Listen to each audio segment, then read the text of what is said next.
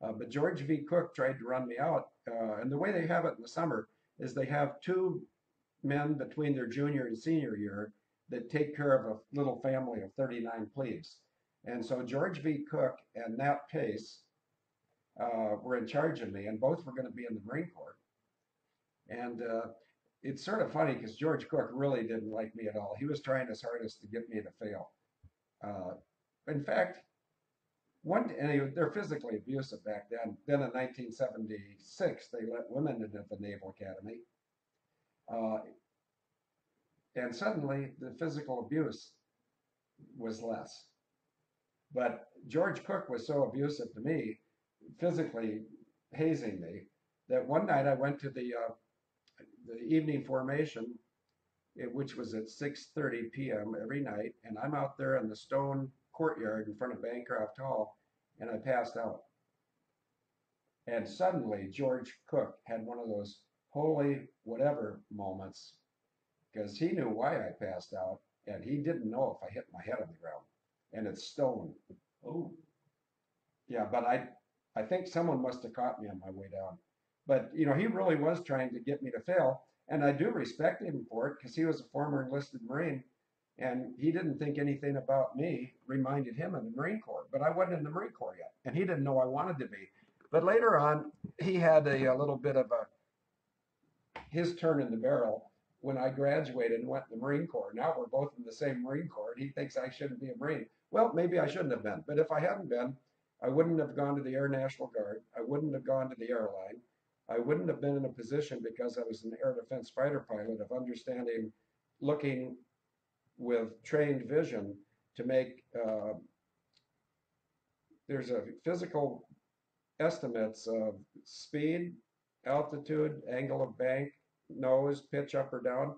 And, I got that training in the Air Force when I was flying F Force and F-16. So in the morning of 9/11, and I'm not talking about 10 minutes after this first airplane hit, uh, immediately after the second airplane hit, and some people are going to stop right now and say, I thought you said they were drones. Yeah, they are, but a drone is simply an airplane with no pilots. But because of my air defense background, I could tell that these aircraft were not being flown by airline pilots. And I could tell because I could tell the speed. And I could tell the speed based on the body angle.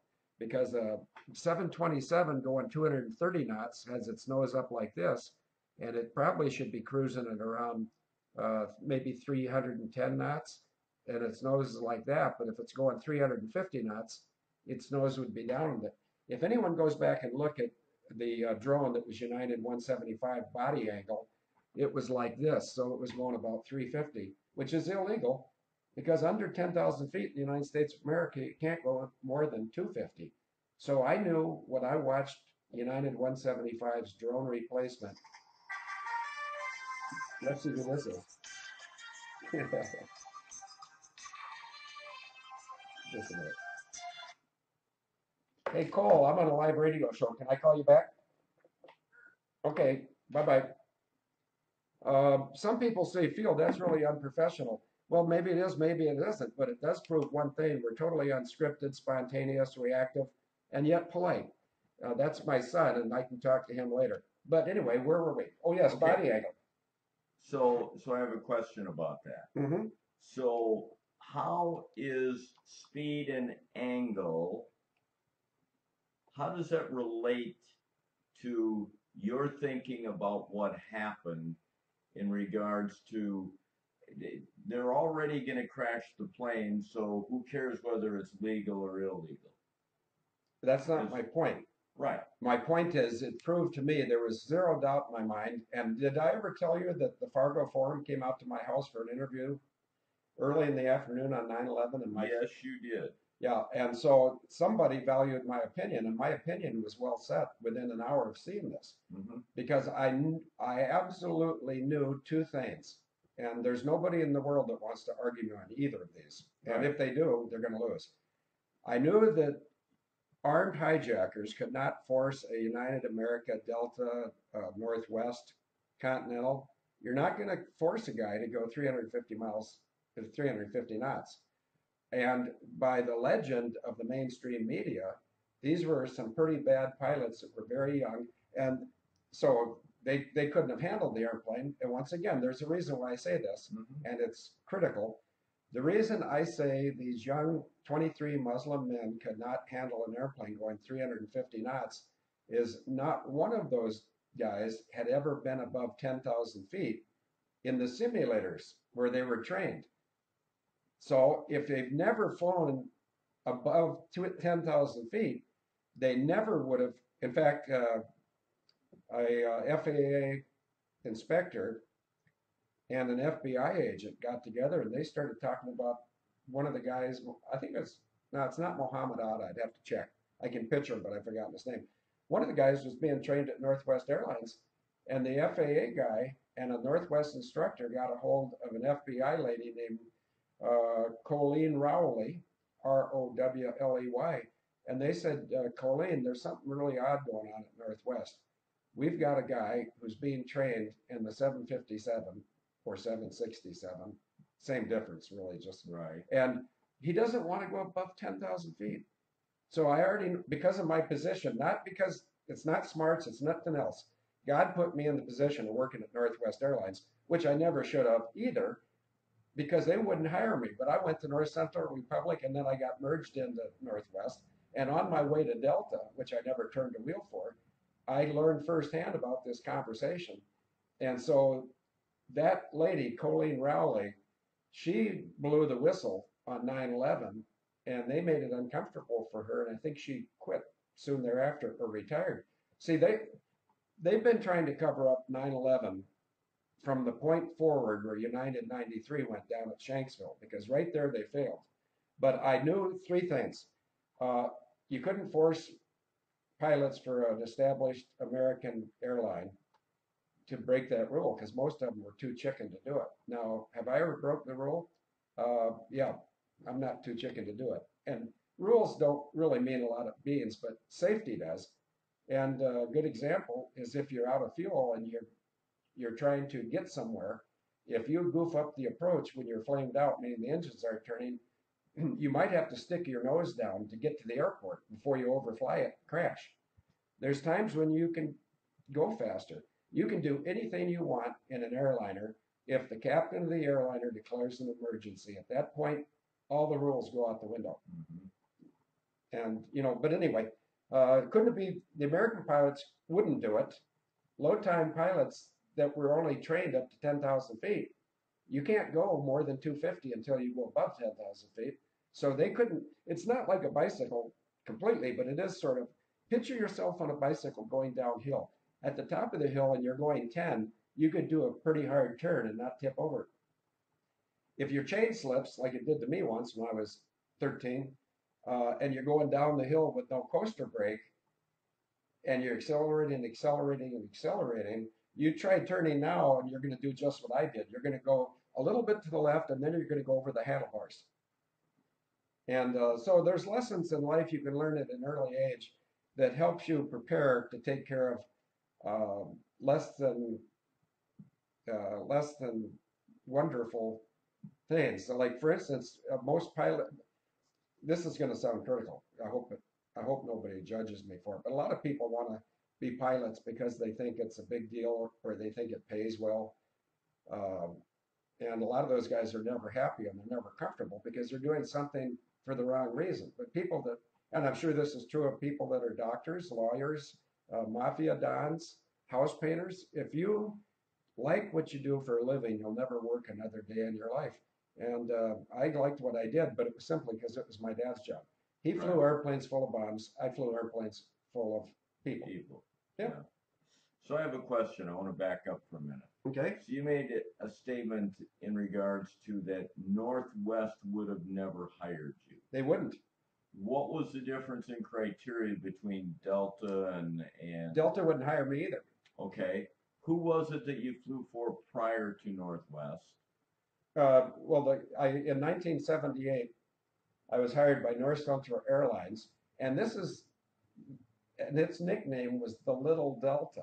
In other words, they were as well thought of for a small airline as Delta always has been for a large airline. Okay. I applied to Delta, and I didn't even get a response. And I think it's because when I was in the Navy flying TA-4s at NAS, get a load of this, NAS Chase Field. Yeah, so there's another God thing. I was strapping into my airplane once, and the crew chief or plane captain, who was helping me put my torso harness on, Mm-hmm. he was a kid, probably 23 or 24, and he said, "What are you on?" And I said, "I'm on a formation flight with those three students over in those three airplanes." He said, "No, no, no, that's not my question. What are you on?"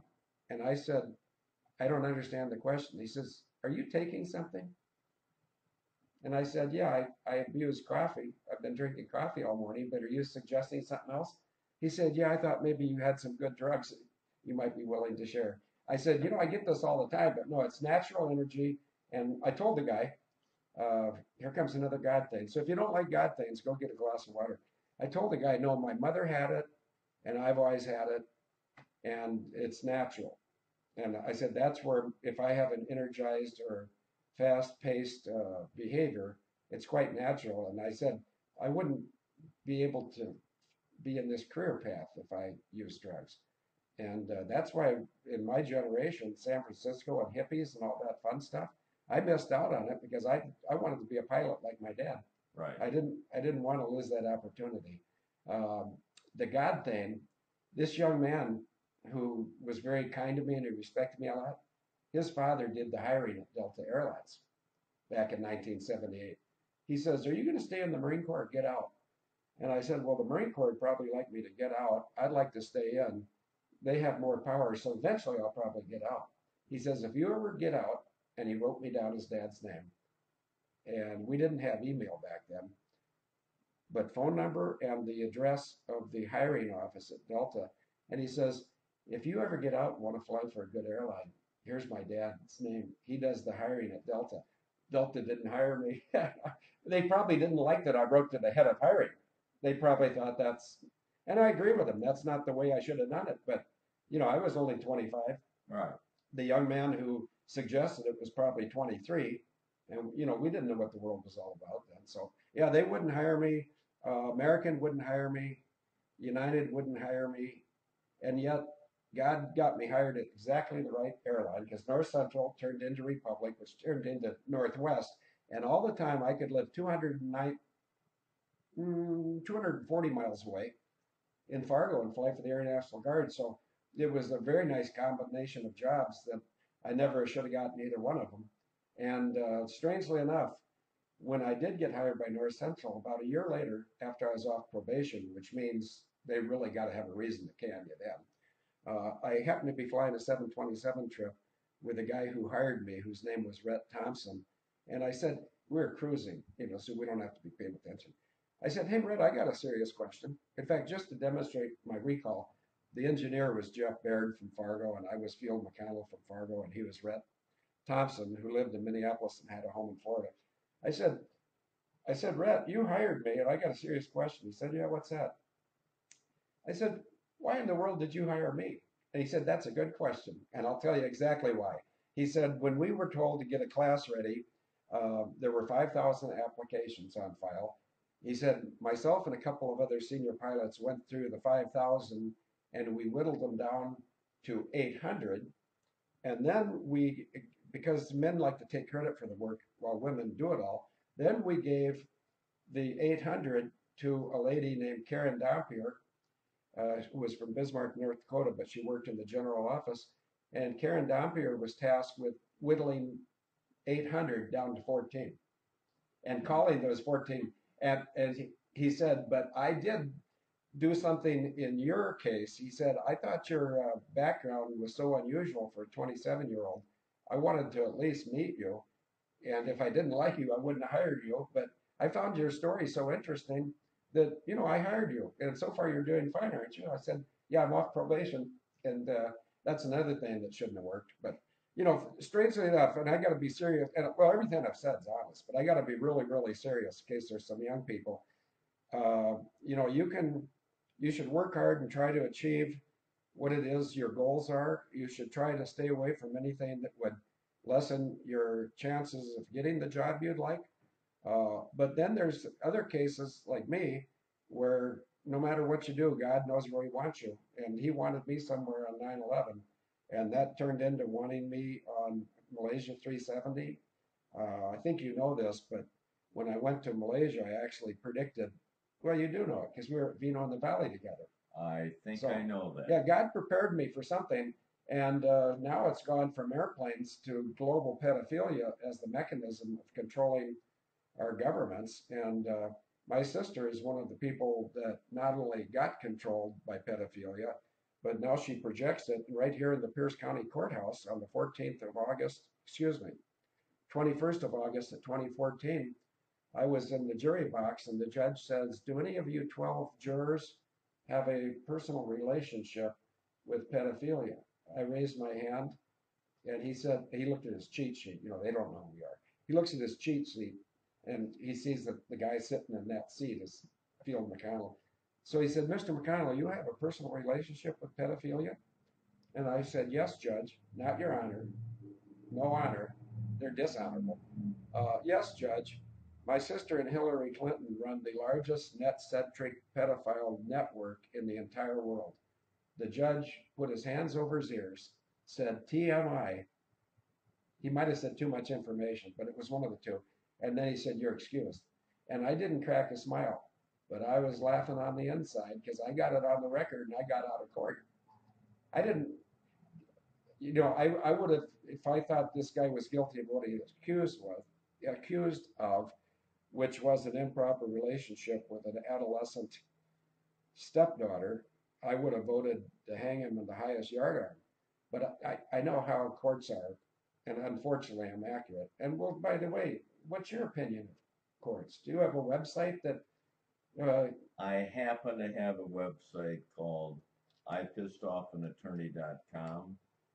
This in the next couple of days, you can also put in Peliticals.com. It's PELITICALS .com, and our position there is just, it's not about being rude to attorneys or disrespecting attorneys. It's disrespecting lousy attorneys. And there are a few good attorneys. We can probably count them on our two hands, but I know at least two very good attorneys out in New England, uh, and one of them is a Christian Jew, and one of them is a Christian Catholic. Those are the two good attorneys I'm aware of. mm-hmm. But they're so good. And let's not give any more details, either you or me. Right. But anyway, there are good attorneys. So we're going to back up here for a minute because we're a little bit off track. But what I want to do is I want to go back to Annapolis. I don't want to go back to Annapolis. I know you don't, but I think everybody out here wants to hear some things that we might talk about Annapolis. You spent 4 years there, correct? Yes, I did. And in that, if I might call an internship at Annapolis, is that where you learned more about flying, or is that where you picked up learning how to fly? No, that was an education that was mostly science and math, but it led to a BS degree. And then, depending on your class rank, and I was ranked number 530 out of 800 and something, maybe 860. I got that at my home. In fact, what I'll do is I'll go look it up when I get home because I've got the registrar. That's how I know that John McCain was ranked 893. That's how I know his father was in the class in 1931, and that's how I know his grandfather was in the class of 1906. And all three of those, three different generations, three different McCains, all have been related somehow to treason or intentional damage to Navy property. Mm-hmm. So, sometimes I get tired of talking about all these things I'm connected to because people would think, what a raging egotist. He thinks he's really done something. Let me go on the record and say, I haven't done anything. God's done it. I have a part to play, and on the 4th of December of 2006 at 3:35 p.m., in the afternoon on US Highway 10, God asked me to expose evil. And that's what I do. And I just to show you how the global reach of evil danger is, when I gave you that last hand signal, Mary, it was the guy in Norway who previously wasn't picking this up. He put up a link about the speaking opportunity I had on May 20th of this year, where Denise and I went to Horwood House in Bletchley Park, Milton Keynes area of the UK, and I spoke for 75 minutes on the issue of pedophilia. And I told the host, I said, I really don't wish to speak on pedophilia, but I said, I don't think anybody else does either. So I'll do it. And you've seen that YouTube, haven't you? Yes, I Yeah, have. because it's not released to the public. Oh, well, they can buy it right now, but it'll be free. And I'm just hoping our country hangs together until that pedophilia thing comes out, because I link all the global leaders to pedophilia, which is accurate. The royals, and of course you can't be royals because the only royalty that exists is Jesus. But there's people that think they're royal. Well, if royal means you marry your consort and then you create pregnancies with people like King Juan Carlos of Spain or Lord Porchester, these guys, they're not at the high end of the food chain, royal. I think they're more likely excrement, but Hmm. let's not go there for now. Let's, you keep me Okay, on track. That's a challenge. well, it can be. Um, and I'm sure anybody out there watching would understand that a little bit. So we're going to get back into your athleticism. You told me a few stories of, let's just say, your expertise at um, track and field. Well, it's appropriate because my name isn't track, but my name is field. Yes, I was the second slowest guy in the class of 1971 at the Naval Academy, and you know how men are, and adolescent men and young men, they're very competitive, and they like to make rude and hurting comments about people who are not athletic. So I was so slow, and remember, there's over 1,300 people in my class. They identified myself and a guy named Owen Jenkins as the two slowest guys out of 1,300 plus. And so, in order to try to break our will or humiliate us, they said, okay, all you other plebes can take a break. We want Owen Jenkins and Field McConnell at the goal line, and we're going to run to the opposite goal line and back and see which one of them is slower. And to myself, and I was only 17, I thought this is really poor leadership, and it's nothing about building up confidence or morale. So when they gave us our shotgun start, we both took off like a pair of turtles, and I actually, I something happened that never happened to me before. I couldn't see Owen, and I thought usually the other runners are clearly visible to me, and I said I don't see Owen. So I cautiously, I don't like to, I wouldn't say run, I'd say waddle quickly. So I was waddling quickly, and I looked over my right shoulder, and Owen's back there about 10 or 12 feet. And I thought, well, he must be crushed. So I slowed up, let him pass me. And so he won the race. He was the second slowest guy, and according to the record, I was the slowest guy in my class. Well, actually, God took care of that too, because Owen either flunked out or got forced out. And so when he left the Naval Academy class 71, I was now the slowest guy in the class. But that's okay. Some people are made to be tennis players, some people are made to be football stars, and some people are made to expose evil. So God knew what he was doing, and sometimes I get teary-eyed thinking about how he sustained me when so many other people are trying to get rid of me. I guess it just shows you that God wins. And that's going to be true of the United States of America, I am confident. That doesn't mean I'm right, but I know who the enemies of America are, and they're not that easy to put fear into. And I'm quite certain my sister has, and I'm not going to say this on here. I'll tell you later why I know. My sister is suddenly wondering, is she going to be able to control me or not? And I think the answer is not. And I place myself in the hands of God, because I'm willing to die for Americans and innocent victims, especially victims of pedophilia.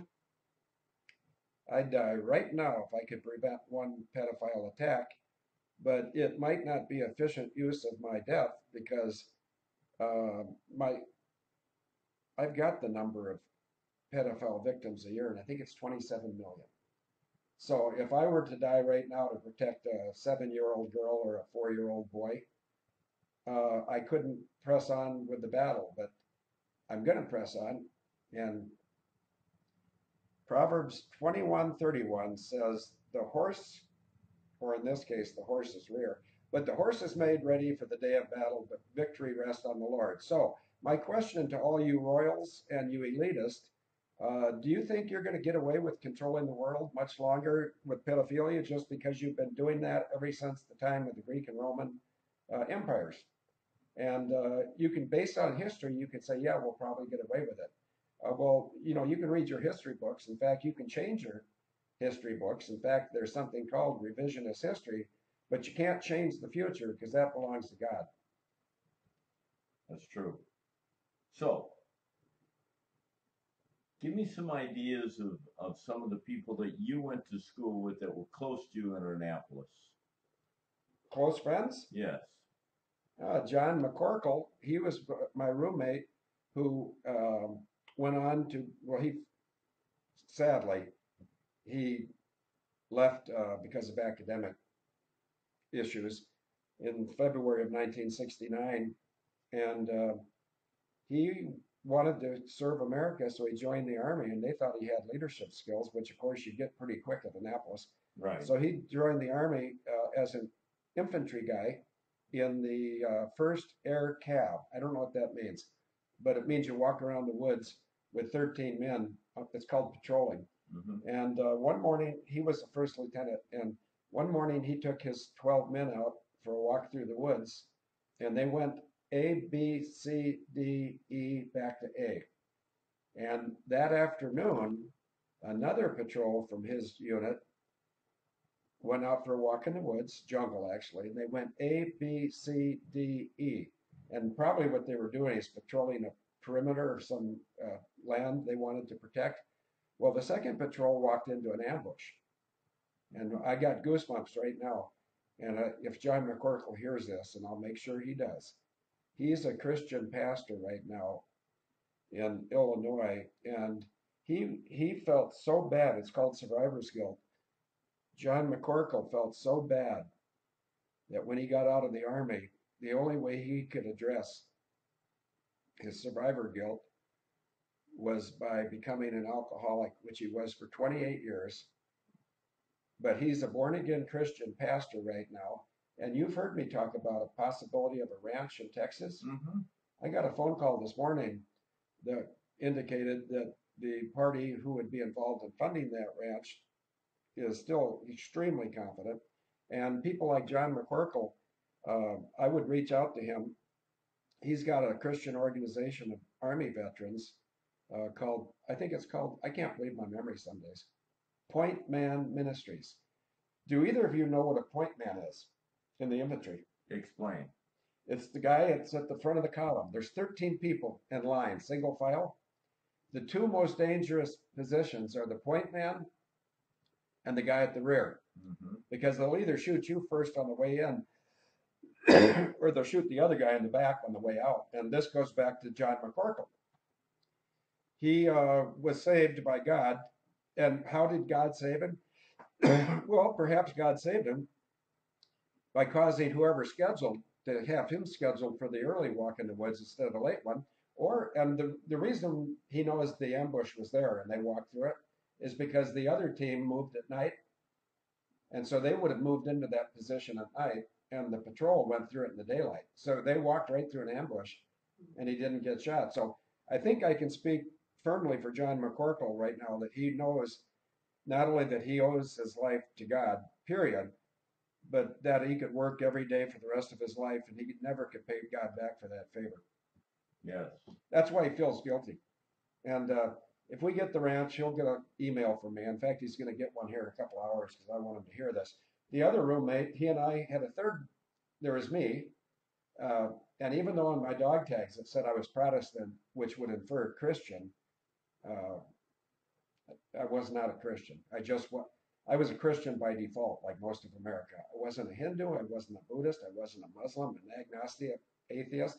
So I was a Christian by default. But the other two guys were Christians. John McCorkle, who spent 28 years in a stupor and now has been a Christian pastor for 20 years or so. The other guy was Craig McFarland from Salina, Kansas, who was not only a born again Christian, but he drove me nuts because he had a really beyond baritone bass voice. Mm-hmm. And I'm going to sing a little tribute to him. But first, I got to say that he was a aerospace engineer, which means he's very, very smart, but he is also very, very devout and quite boring. We had all the bases covered in that row.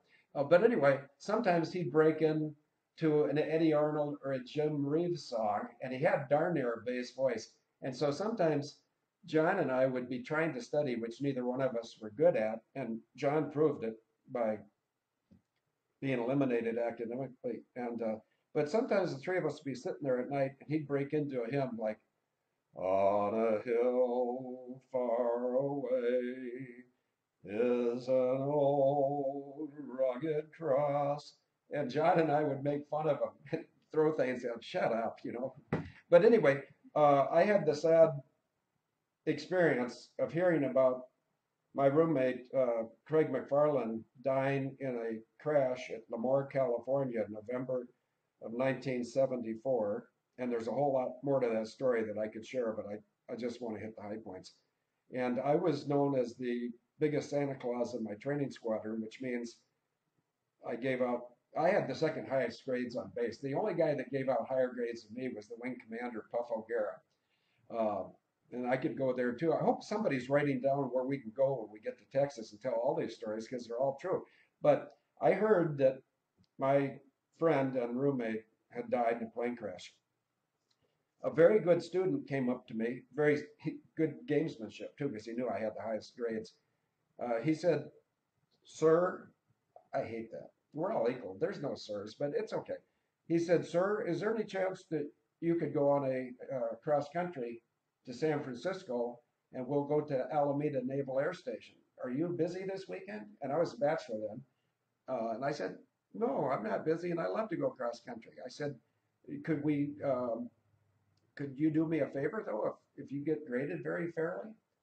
He says, "That's the reason I'm asking you." He said, "Yeah, what do you want?" I said, "Do you mind if we make one instrument approach into NAS Lemoore, California, and then when we go missed approach, you fly us to San Francisco?" He said, "That'd be great." And in some ways, I wish I hadn't said that because he flew a nice instrument approach on a very clear day.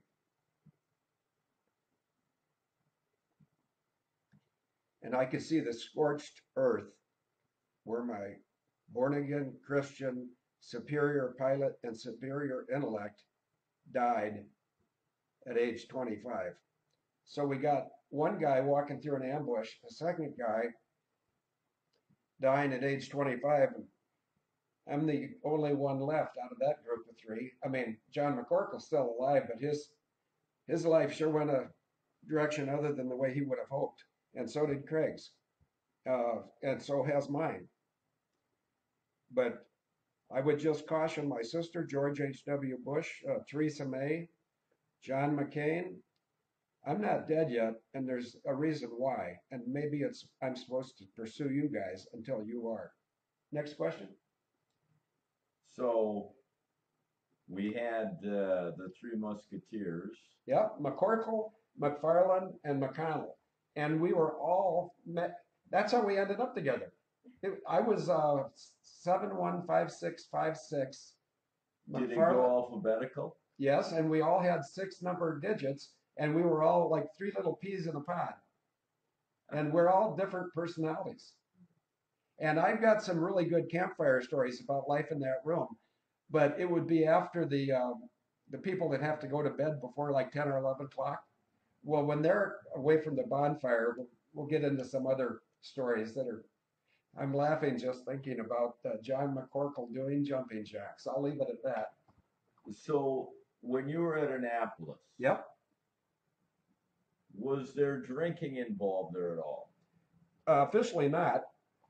Um, Craig McFarland he went to a church off base, and he had a guy who was a good friend of his at the church that volunteered to get. Now, first of all, I literally never had a drop of anything before I went there. But then, of course, you're trying to fit into a pack mentality. And so Craig McFarland, who is milk toast and Christian, his friend, who's there, I can picture him, I can't remember his name was. He said, "Do you guys want any booze to go to the Army Navy football game?" And Craig said, "Let me ask my roommates." And so John McCorkle and I said, "Yeah, well, that'd be great because we're going to a party. You don't want to go into a party without a survival kit." Um, but neither John McCorkle or I knew anything about alcohol. And so we told McFarland, we said, "What does your friend recommend?" He says, "Oh, my friend recommends scotch." And we said, "Yeah, we've heard of that." So we either got I couldn't tell you the difference between a quarter or a fifth, but we got one or the other, John McCorkle and I. Mm-hmm. And so we thought after the Army Navy football game in December of '67, we thought, well, maybe we should get our nerve up for this party. So we split a bottle of scotch as two teetotalers. Yeah, the party started around 8, as I recall. By about 6:30, there were two young 18-year-old kids in adjoining stalls in a bathroom wishing they'd never brought the scotch to the Army Navy football game. Now, I've got a lot more stories, and they're all good, and they're all true, but we don't have that much time. Did you ever make it to the party? No, nope, neither one of us The did. party was over. Yeah, yeah. Turn out the lights, the party's over, or turn out your lights, and the party will go on. But anyway, we survived that, and we learned something from it. I learned I never wanted to drink scotch again. What is this up on the wall? Oh, that's rye whiskey. But see, everyone in the chat room, uh, or actually even people that aren't in the chat room, everyone knows this is a gift from a guy in Canada up around a little Has bit. it ever been opened? No, it's you. Right. You tell I me. see, well, no, I see that. I've had it for 2 years. Uh-huh. Somebody, in fact, he stayed at your B&B. The guy from up. Oh, yes. Yeah. Another god name. Um, I forgot his name, but he gave me. You can remember. Didn't he work? Was that with the railroad or? I think he had worked at the railroad. Yeah, he went to a conference for solar wind. It was a energy or he went to two conferences, one that way and one that way. Yes, yes. And, very interesting, very nice man. Yeah, very nice, and very gracious. But see, now you may have an opinion of whether I've ever had a sip or not, but there's proof right there that there are some bottles that don't get opened. Right. Yeah, there's one of them. Very few, but now, how do you think that makes me feel? But that's going to get opened down at the ranch, and it's going to get opened at the ranch if David Hawkins is there for the opening. That would be and David wouldn't like that stuff. You know, I wouldn't like it either, but I might have a thimbleful. Right. You know, as the grand opening, and then we go out and have a bonfire.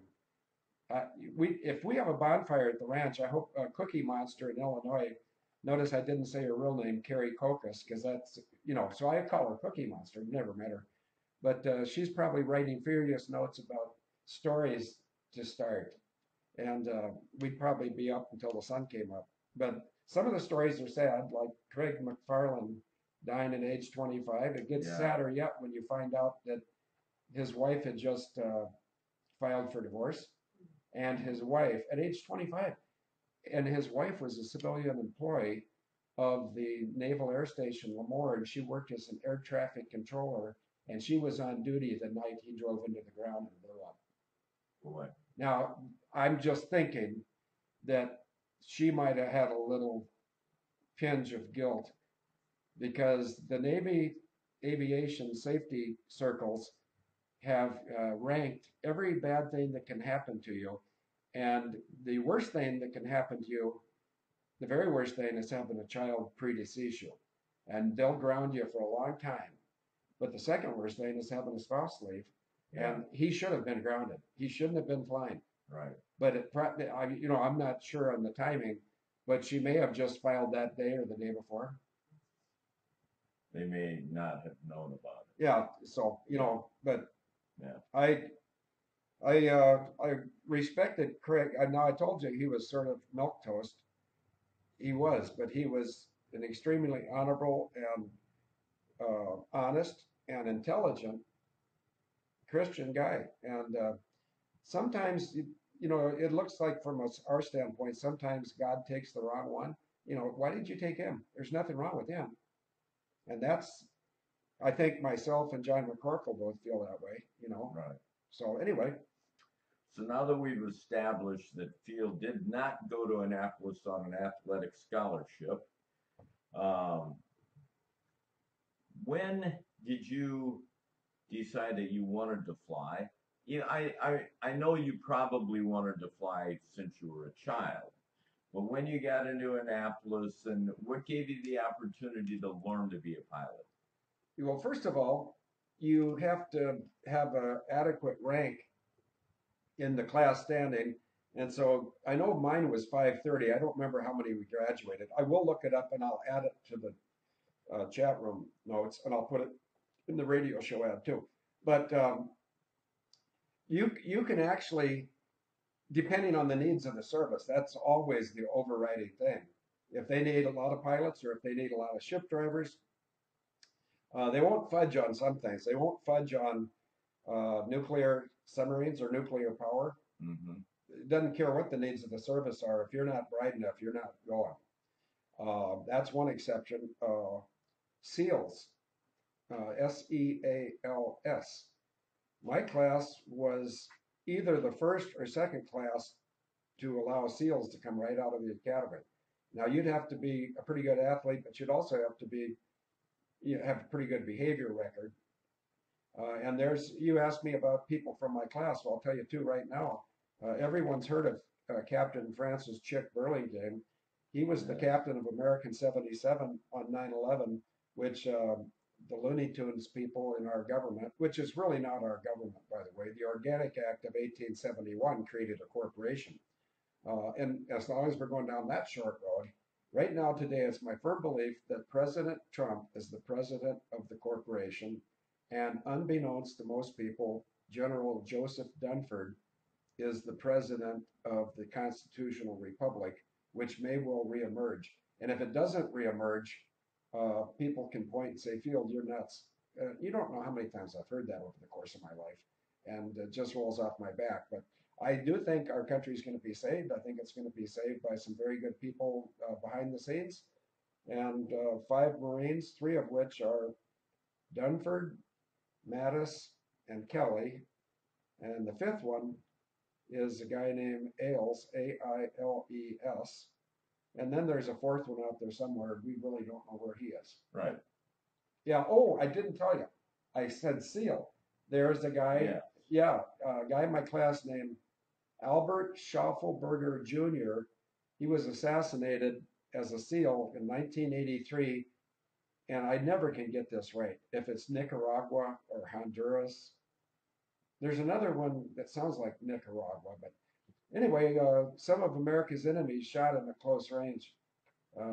And so he's dead. He's the first guy to die out of some special operators in the class of 71. Chick Burlingame was the next. And the reason they needed to kill Chick Burlingame is because he's the guy who was a war gamer. He flew for American as a captain, but he was still in the Navy Reserves. And he wrote the exercise called Amalgam Virgo 01. And they knew that they were going to take that exercise and go rogue with it. And who's they? Well, the United States Senior Executive Service, Serco, the largest corporation you've never heard of. If you take a look at today's radio show ad, there's a picture of me standing at Serco's front door. And Denise took the picture. And guess what, Serco? We're coming back. Thursday of next week, I think she and I will be at the Crooked Billet, which is a wonderful restaurant pub. And I've already published it. I sent it right to Trump and to Dunford. It's in one paragraph at the bottom of one of those David Hawkins letters. Mhm. It says that I've got some stuff I got to get over to England to take care of, and I'm going to be meeting two informants at the Crooked Billet at 11:57 in the morning of Thursday of this week. And I'm going to be meeting a single person, not meaning unmarried, just one person, uh, at the bar in the Glyphace house in Crickhowell, Wales, at 17:11, which is 5 p.m. on the 4th of September. I could be day off. It is 17:11, but it might be the 3rd of September. It's one of those 2 days, and I want to be very clear about how much respect I have for my wife because this type of activity would scare a lot of women if their husband was doing it. Mhm. Not Denise. She's a real trooper, and she only found me. She found me. I didn't find her, but I'm glad God did that. She found me because she had an intense interest in Malaysia 370 when it went down on March 8th of 2014. And so every time she Googled MH370, my name came up. And I'm not exaggerating. She said, I wonder who this guy is. So she sniffed around, on the internet, and she found out that I do these radio shows. She started listening to, in fact, I'm going to check in a minute when I quiet, which could be hours. But there's two people for sure that know what I'm going to tell you is true, and there might be a third one. But I was doing a radio show right here, probably in, well, no, I can give you not probably. In January of 2015, I looked right into this camera like I'm going to look right now. Hello, Denise. Hello, McDime. Hello, Vanishing Point. And I looked right into the camera and I said, oh, by the way, for our people in the United Kingdom, I'm going over to Telford, United Kingdom, to speak on the weekend of 27 February to 2 March.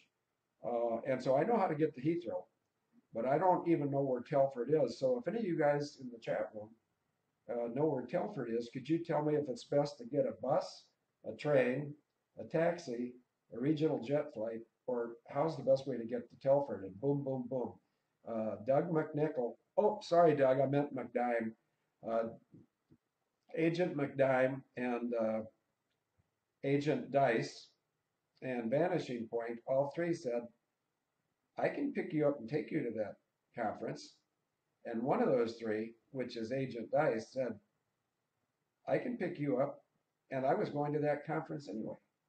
Now, there's two good reasons to liaise with Agent Dice. Because I wrote some fiction that was a little bit questionable, but it was also very lethal and accurate and effective. So I thought, well, if I was writing fiction about this trip, I don't want to ride with two guys.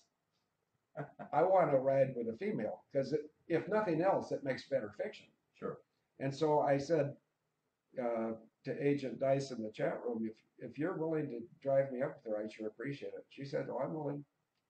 And then after I got off the radio, I did just what every other male, well, every other heterosexual male, any age, you never get over it.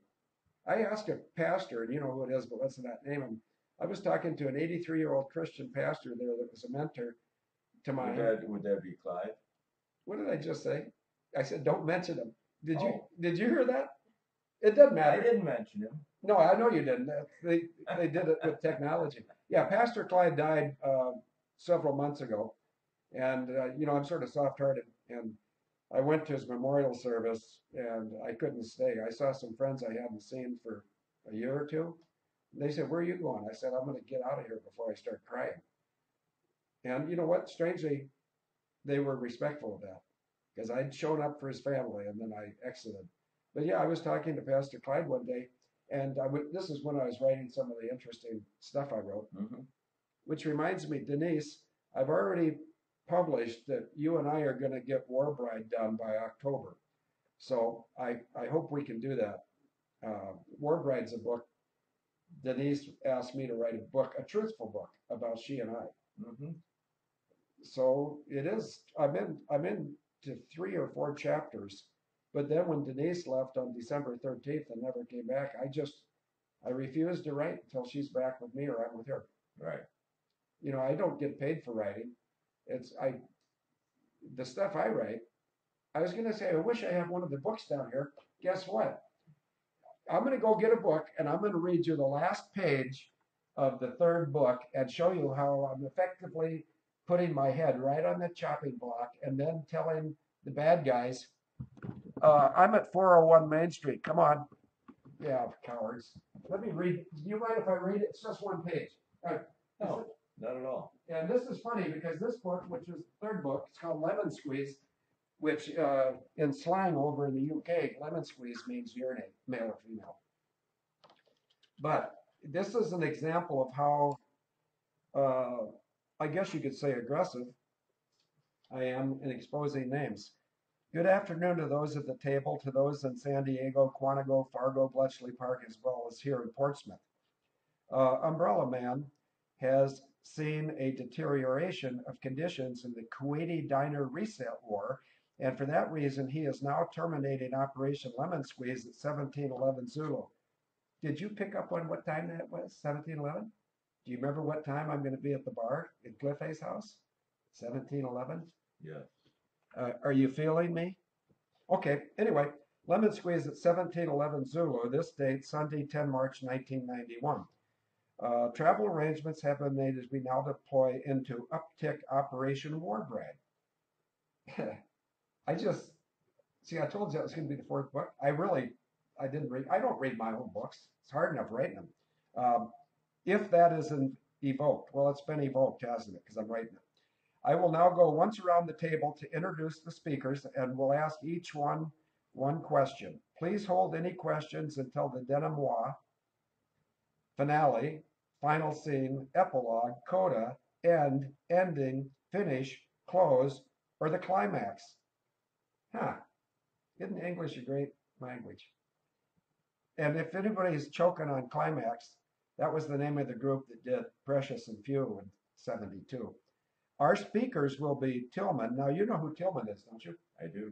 Yeah. Notice I didn't say Craig Peterson. You didn't. No, I did not. No. Our speakers will be And Tillman. I didn't either. No, and neither did the silent voice over there. Correct. Which reminds me, have you ever seen the video we did with Denise and I in it? I did. The Quiet Lady? I think I'll add that to She was the quiet lady as that's well. hilarious. And that was totally unscripted. Whereas these boneheads trying to destroy our collective countries, they script everything, including the Charlottesville attack. But let me get back. Our speakers will be Tillman briefing Arrow Air 1285 murders, Jarhead briefing the Sabo murder, Data briefing USS Iowa murders, Barry M. Hall. Now you might have forgotten Bucky Badger's code name. Oh no. No, okay. Barry M. Hall briefing the Kuwaiti diner reset murders and upcoming murders of Saddam and his half-brother. Agent Dice to brief the upcoming false flag in Las Vegas. And for the grand finale, Agent Afterburner will close us with her view of the upcoming second Pearl Harbor, which is scheduled for the time frame 20 January 99 to 20 July of 2002. Let me just say what that was. That's 9/11. But sometimes when you read a lot of information, it goes over your head.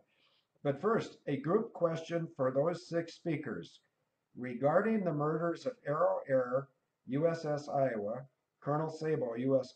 Marine Corps, Kuwait, Las Vegas, and the second Pearl Harbor. If one human could be blamed, who might that be? Hands, please. So I'm asking these 6 people to raise their hands when they get an answer. A chorus of respondents raised their hands and replied in one voice, George H.W. Bush, as the sound of thunder or artillery fire interrupted the briefing, prohibiting a strong finish. That's pretty direct, and it's been in print for a year and a half. So these guys,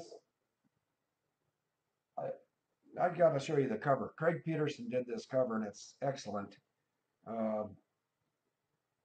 Craig, you're a master at what you do. Thanks for working with us.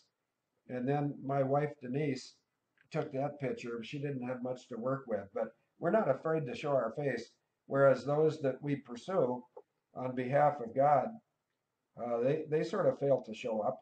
In fact, I would think I would be very foolish to say that I might be on Delta Flight 10 tomorrow, leaving Minneapolis at 10:04 p.m., going to Terminal 3 at Heathrow, arriving at 12:15 p.m. the following day.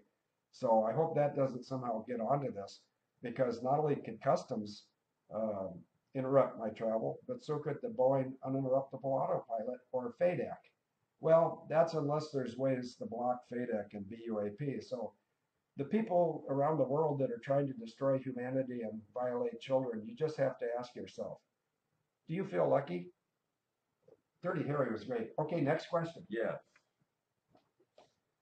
So, okay, let's move on from Annapolis. Okay, good. I didn't like it there anyway. Yeah, I picked up on that just a little bit. Except you apparently got through it. Yeah. You weren't a tremendous student there, as you claim. No, I was not. But you got through it, and then you became a better student. What happened? Well, I'd never been challenged from kindergarten through my junior year in high school. And because I was never challenged, I was never interested. And when you're not interested, you don't do well. Like I had a solid C minus average going into Punahou. And at Punahou, I had a B average. And the only difference is Punahou is a very good school and they stimulate you and academically. Uh, and I had the good fortune, if you want to call it that. It's not good fortune at all. It's God. But I had an English teacher whose name was Barbara Earl, Earle, and we were only allowed to take one elective each of the semesters of my senior year, and I took creative writing. And Barbara Earl thought I could write pretty well, and I didn't think I could write very well, but I've always liked challenging stuff, and there was a real I had to go through three different words before I got a clean one. There was a real nerd who was snobby that thought he was the second incarnation of Bob Dylan. So he wrote poems. They weren't poems at all. They were random words, no meaning. But he probably was taking drugs because a lot of people at Punahou would have been then because they're all from wealthy families, except for military kids like me. But this guy's name was Richard, as a courtesy to Mr. Philbon. I'm not going to mention his last name, but his first name was Richard and his last name started with a P, like pissant. Uh, he made it very clear he intended, he was in my class, creative writing. He made it very clear he intended to win the poetry contest that year. And I wrote down on my little piece of paper, poem. We'll speed this up. And I've got it. No, I don't have it here, but I have it on my desk at home. It says Winter Poetry Award, and it was not Richard P. We'll leave it at that. But here's another thing. So you were a poet, you just didn't know it? But my feet show it because they're Longfellows. Uh-huh. Yeah.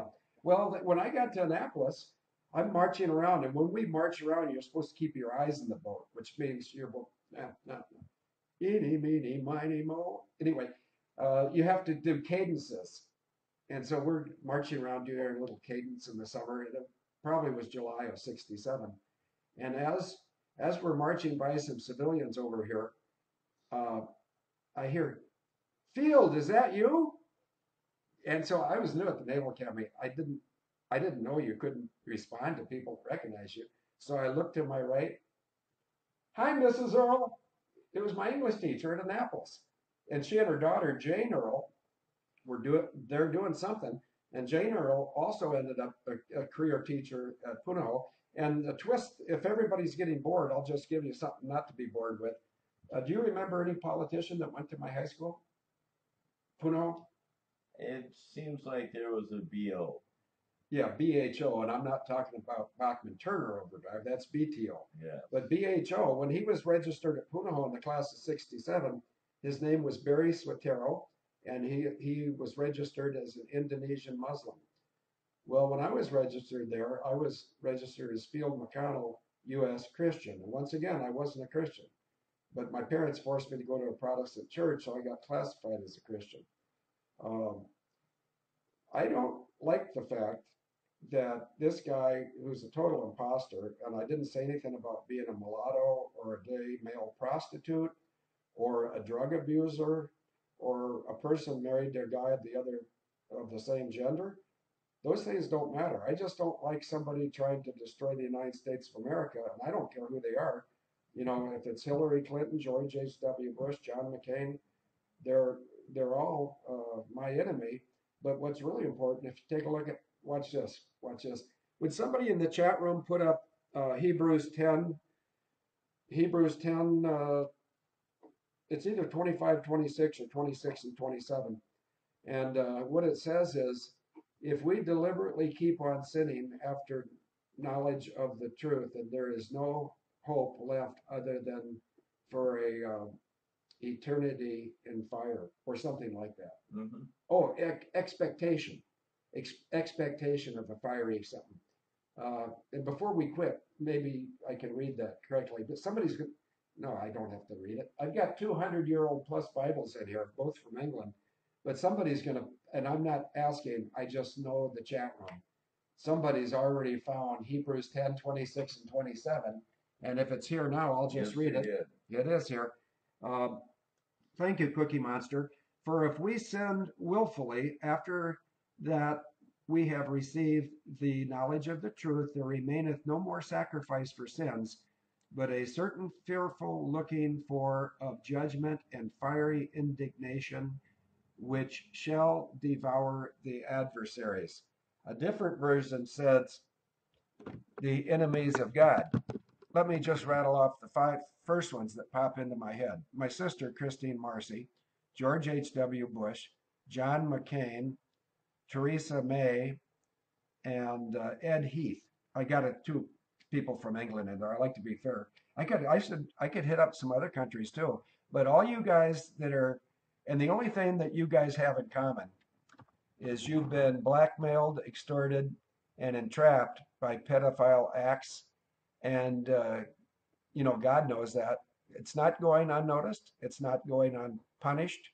I know there's people around the world right now listening that say, well, when is God going to do it? That's up to God, isn't it? Let's go back to Proverbs 21:31. The horse is made ready for the day of battle, but victory rests on the Lord. He's going to take care of it. Mark my words. So,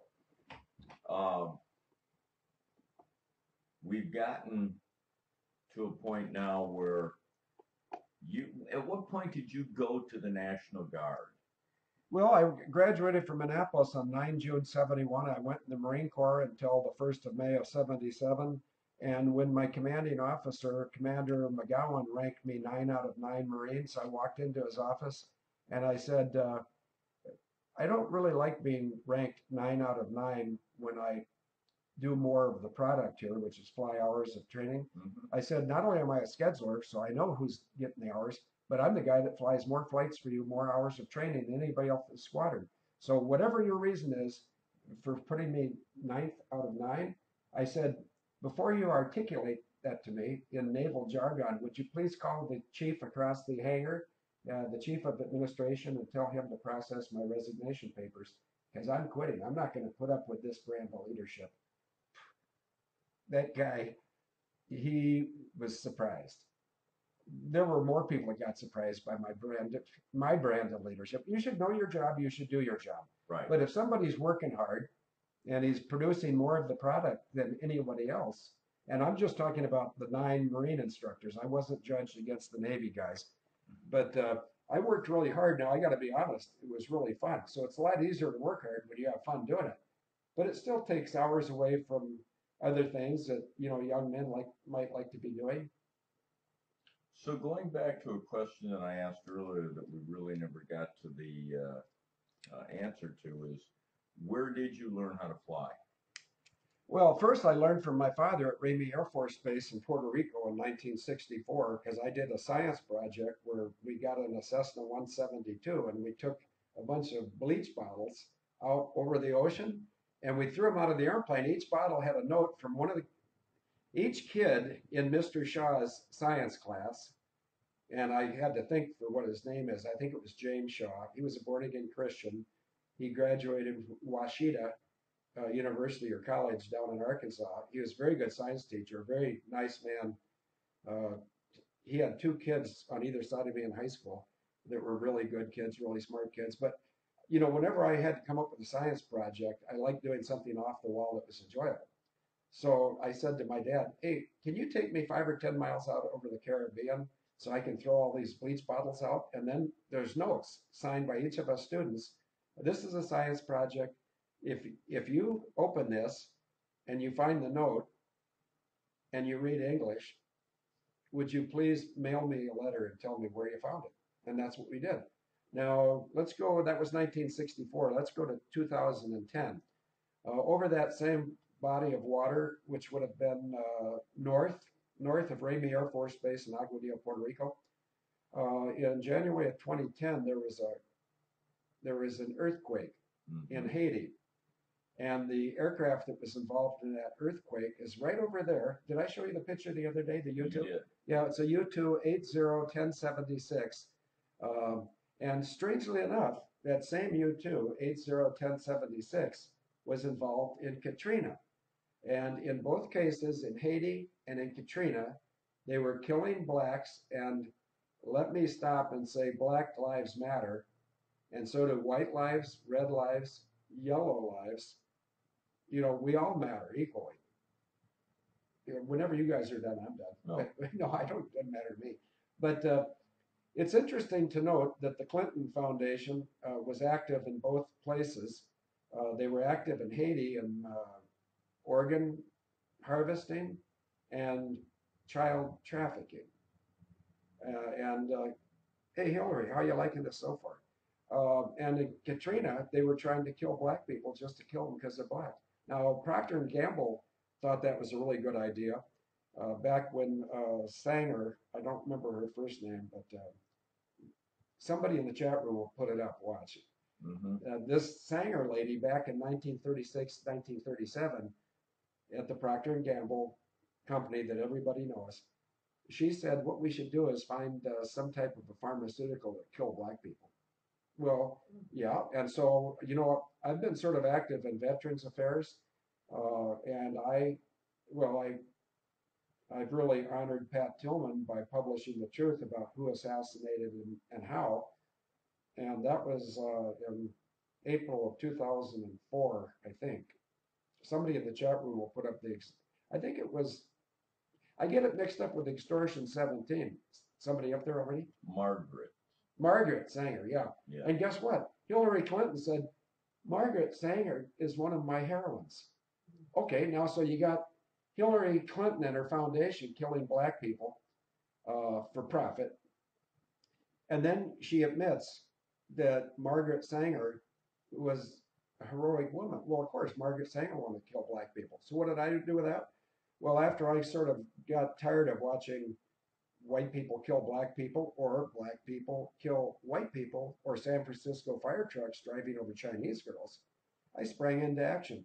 And well, I didn't spring. I slowly got up, and my back creaked. No, I was asked in 2006 to expose evil, and I do it, and I can prove it because every belt buckle over there says expose evil, and you got belt buckle 69, so you know what I'm talking about. I do. Denise has belt buckle 49, Craig Peterson has 65, and I got 6.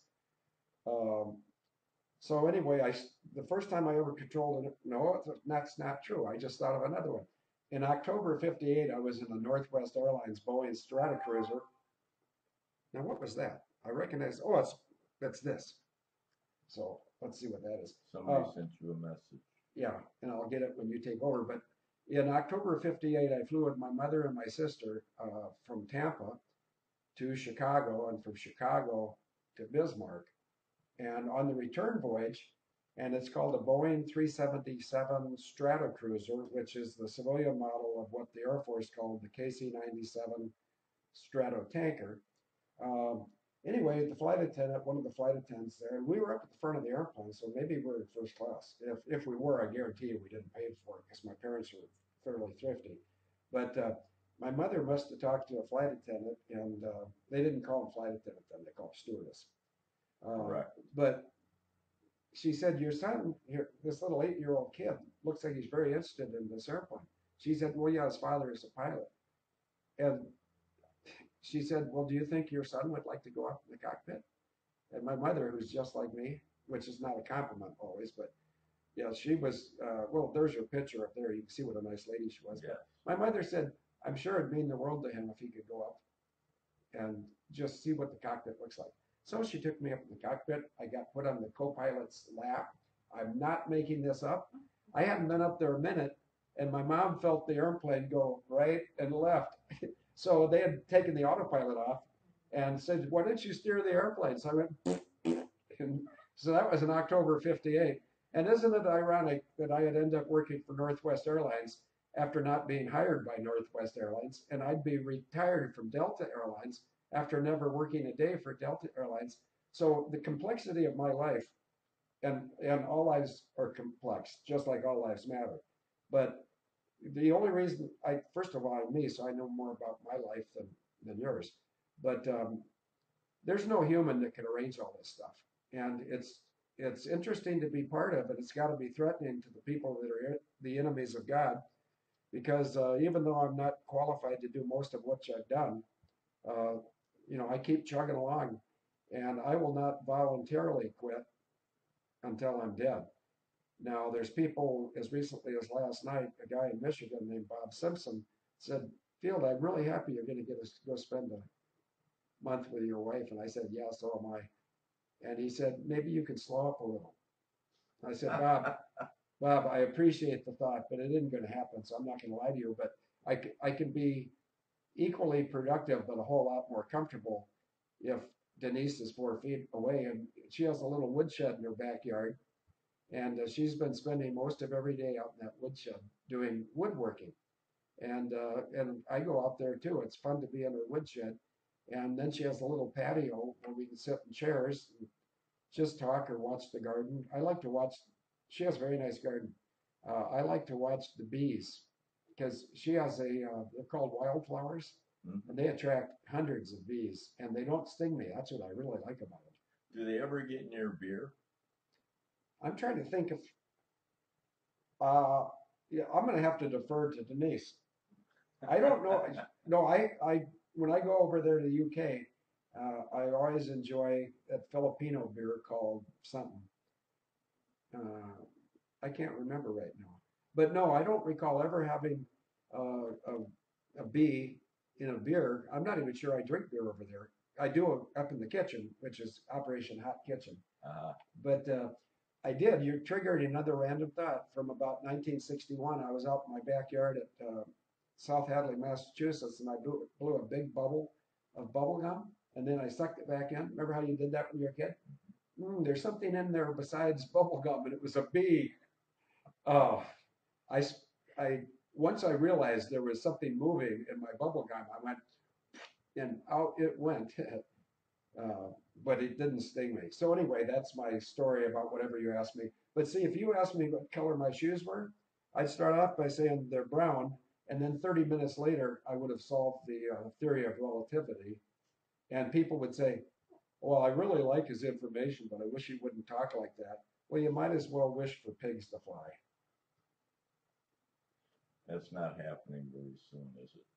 I don't think so, but just there's a picture of me with velvety ears on, because Denise asked me, which reminds me, Denise asked me to make sure I bring about 250 postcards or whatever I have over to England. And just so Denise, and it's getting late for her, so she should go to bed soon. But this is where Denise and I met. I mean, we met at the airport.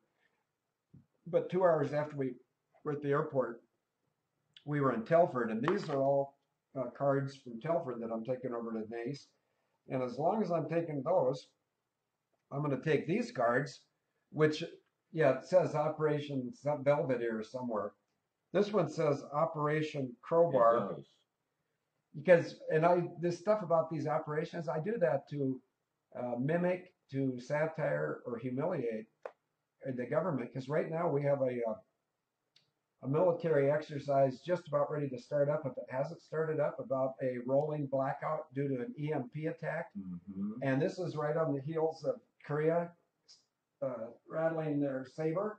Right. And I'm I'm not political because I'm very fair. I hate all politicians, but when it comes to Trump, he's not a politician. He's a businessman, and he hasn't. The military term is bite on chaff, or he hasn't taken the bait. Because there's been a couple times where, and one of them being when a ship intentionally rammed the USS Fitzgerald. Mm-hmm. A lot of presidents would have launched an attack, let's not take time to figure out who did it. Let's just attack a lot of people. And North Korea would have been one of those parties because on the Fitzgerald, both the super tanker that's registered in the Philippines, um, but it was owned somewhere else, and I think it was Korea, but it doesn't matter what I think. Both the super tanker and the Fitzgerald were being remotely controlled. And there's some people in the world that know I know a little bit about droning of aircraft, and that's simply because around November of 1961, I got a model of an AGM-128 Hound Dog cruise missile because my dad flew B-52s. Mhm. And so I didn't control that. But yeah, I know something about 9/11. I know something about Malaysia 370. I know something about Malaysia 17. And in fact, I predicted that, as you well know. Yeah. But what we have there is we got the same people, and I don't want to say Serco's doing it by themselves. So I'll say the United States Senior Executive Service, which 95% of the people listening have never heard of. So just Google it. Search for United States Senior Executive Service. My sister started that in 1979 after President Jimmy Carter, who was a draft dodger at Annapolis in the class of 47. In 1978, he asked my sister to create this senior executive service, which is all about treason and weakening America. So we got Serco, the United States Senior Executive Service, the Crown agents in England, and the Jesuit order at the Vatican. And they all played a part in 9/11, and they all should be looking forward to Hebrews 10, 26, and 27. And that yet they all have a free will. And I'll pick my sister. If she would turn away from her evil ways and seek his face, he'd forgive her. But some of these people, they think they're so guilty and they're so timid, they just can't bring themselves to ask God to forgive them. Well, if you'd get some big girl pants on, Chris, and get on your knees by yourself when nobody's around and spill your guts to God, he will hear you and he will forgive you. So, one final question. Okay, What do great. you know about helicopters? Well, I know that sometimes they crash. I have, in fact, watch this. I know a helicopter pilot who was the armory officer at Tustin Helicopter Base in Southern California in the time frame of the early 80s. And if that helicopter pilot wants to call me right now, I'll put him on the speakerphone and we'll ask him what I know. He can ask me questions about helicopters.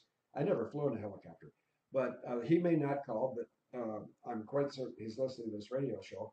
But helicopters that I know a little bit about is an RAF Chinook that was destroyed in 1990, 1994 at Mull, Kintyre, Scotland. And what they had to do, and they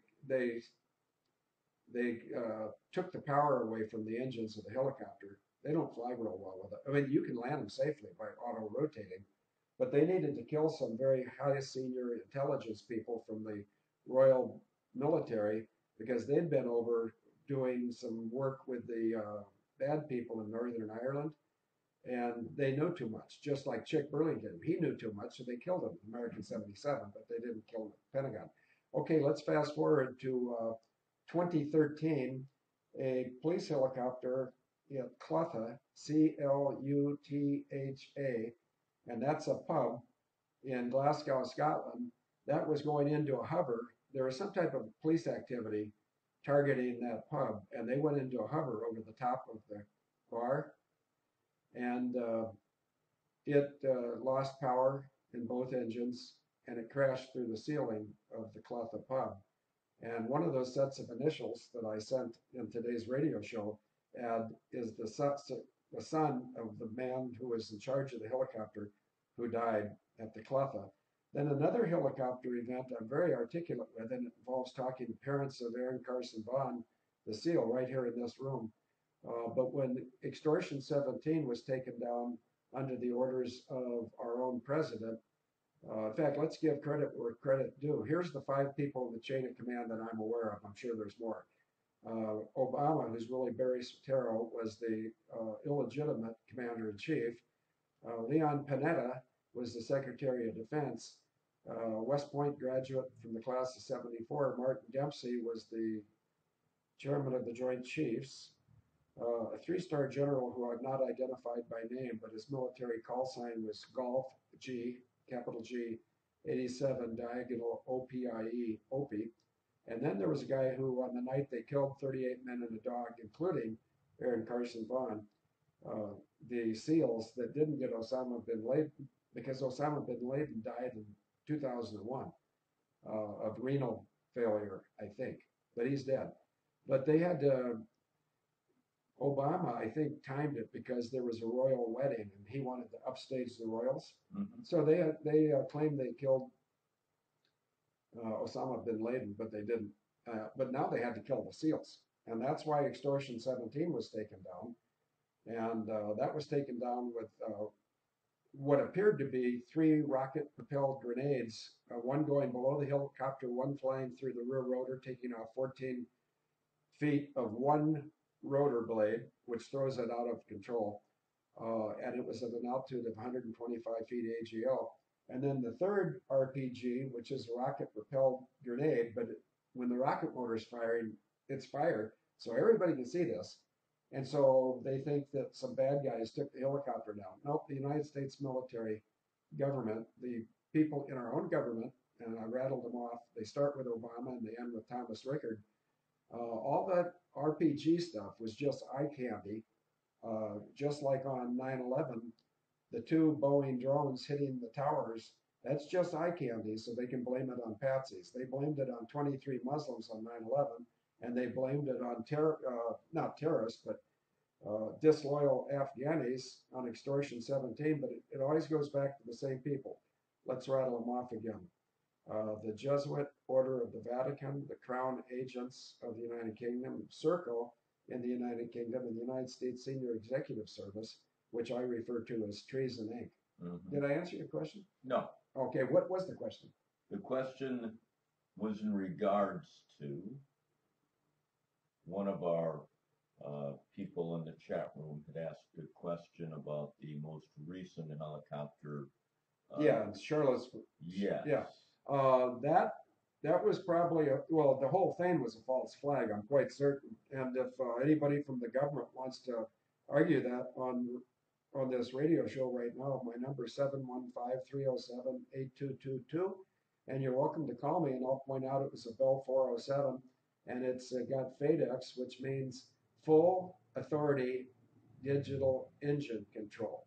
So I'm going to use you as a guinea pig. It has full authority digital engine control. The helicopter has that, right? Mm-hmm. So there's a question that you cannot anticipate. If the helicopter itself has full authority digital engine control, is it even academically possible that the pilot could have full control of the engine? No. Yeah, if you got it, I mean, you're right. So what they've done, they've privatized war, they've privatized murder. The two helicopter pilots in the Bell 407 that crashed yesterday, their widows probably can be found by Abel Danger. And I would be willing to fly out there and talk to them, or talk to them at length on the telephone. And just like you remember Billy and Karen Vaughn, right? Mm-hmm. They came here in 2014 because they wanted me to explain to them how their son was murdered.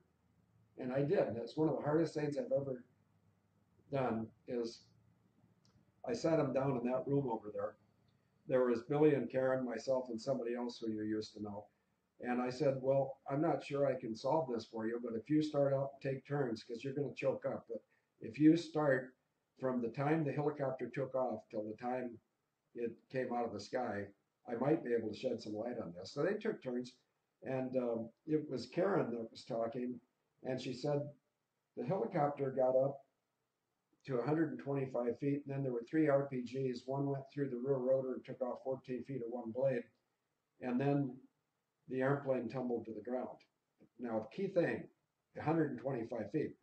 So I said, Karen, it really hurts me to have to ask you this, but what was the condition of the bodies of those 38 men and a dog when the first responders got there? She said, soup. That's exactly what she said. And I was moved. I get moved a lot. I have people move out a lot too. But then anyway, we'll be on the bright side of this. Karen said they were soup. And I said, are you telling me that those 38 men and the dog were liquefied? She said, yes. And I said, well, I know what happened because you're not going to get liquefied from 125 feet.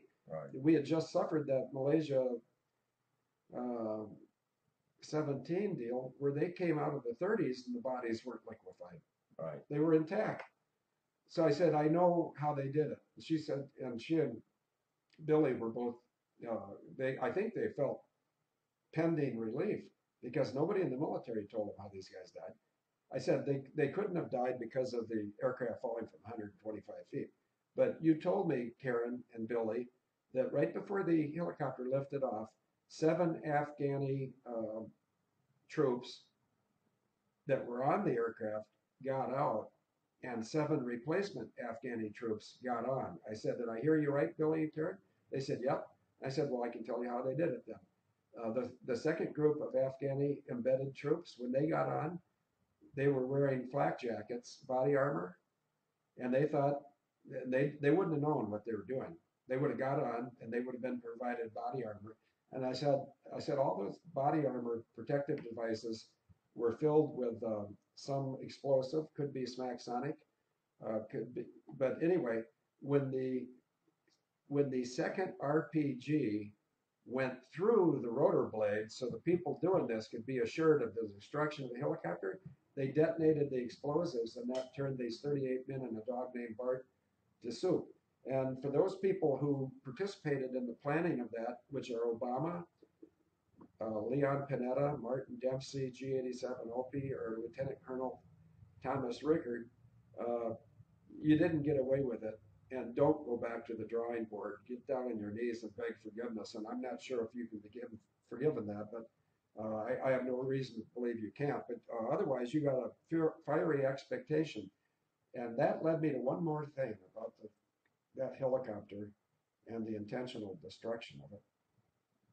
But anyway, Billy and Karen were very happy, and I think they believe me to be totally correct. Mm-hmm. But if anybody wants to volunteer, like if there's somebody that doesn't like my rambling way of talking, just go up in a helicopter at 125 feet and jump out. And then take a selfie of yourself. And if you're liquid, you'll change my mind. And if you're just plain dead, you won't. Okay, was that our last question, or do you have more? That's it. Okay. And we have been on now for 1 hour and 45 minutes and 44 seconds. Yeah. Yep. So I think we're going to wrap it up for this Sunday chat. Okay. You've been here with Field McConnell and Phil Roberts, Agent Chips and Agent RPM, coming to you from Plum City, Wisconsin, the control room of Abel Danger. I knew I'd remember.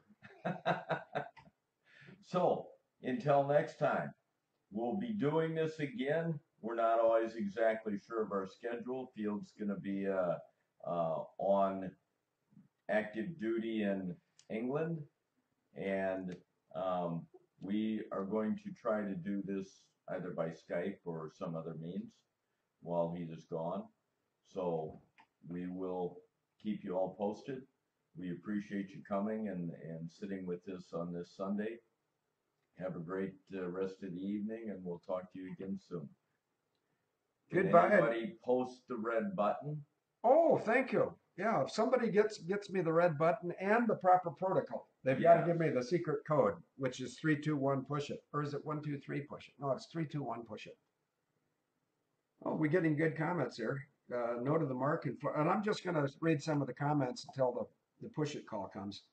God bless. Safe travels, Field. Thank you for the broadcast. Well, you're welcome from all three of us here and from Denise.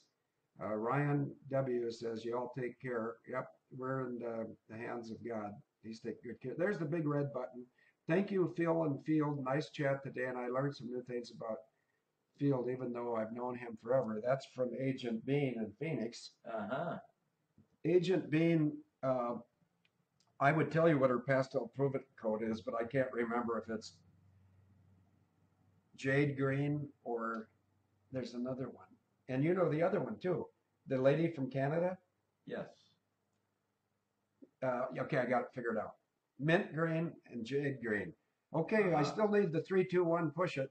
And for people that say I don't get the pastel colors, well, Well, to all of you out there that I have met and that I do know, myself and Mary wish you a very nice hi. And Mary, you can say hello to all of our friends. Hi, everyone. See, she's not always silent.